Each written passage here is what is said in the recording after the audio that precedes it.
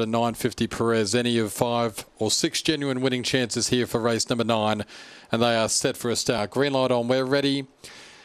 And racing it off the inside, Subtotal, and You May Be Right go together. Up to third, around them goes Little Mackerel, and Perez is nice and handy as Little Mackerel copped a slide check. In behind those is Watch Me Wiggle on the improve, followed by Best Shared. Little Mackerel back to second last, and Best Shared was checked. 5 Fat Ladies near the tail. Subtitle by 2. Perez is strong and chasing home hard. Then Watch Me Wiggle, but Subtitle loves an inside box, and away goes Subtitle. 3 on Perez, 2 off Watch Me Wiggle third. Then came Making Waves. Behind those was You May Be Right, followed by Little Mackerel, who found plenty of bother. 5 Fat Ladies and Best Shared, and all sorts of bother in the back. And Subtitle has run around 23 and 70. 23.71 to Subtitle for Michelle Brider at $2.70 and $1.80. Defeats Perez and Watch Me Wiggle in third. 1, 6, 8, 7, 23 and 71 the time. Found the front. It's going to be hard to beat once it did.